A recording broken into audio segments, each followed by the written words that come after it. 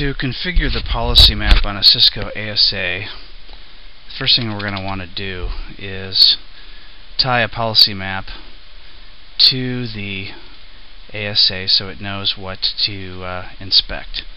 So we'll go ahead and type class-map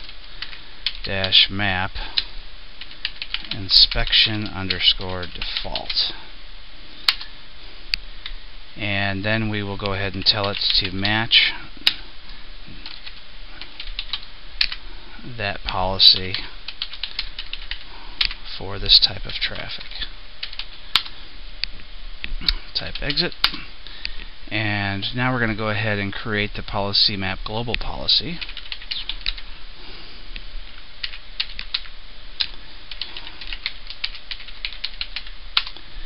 And then we're going to say that we are going to use inspection_default like we told it to in the first commands. So it takes us to a submenu. So now we can go ahead and type in the inspect traffic. Now inspect traffic, what that does is it says this particular type of traffic will be looked at by the ASA before it's passed on, and we'll find out if it's the origin is who they say they are. It'll give it an extra pass through to make sure it's not any type of hacking attempt.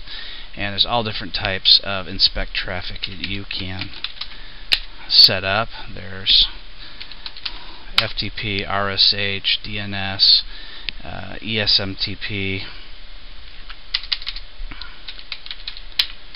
for email, and it'll give it one additional pass before it sends that traffic on, which gives you that much additional security. Now, if for some reason after setting this up you can no longer pass the type of traffic, which does happen on occasion, then you would just type the no in front of it, and it will no longer check on that traffic.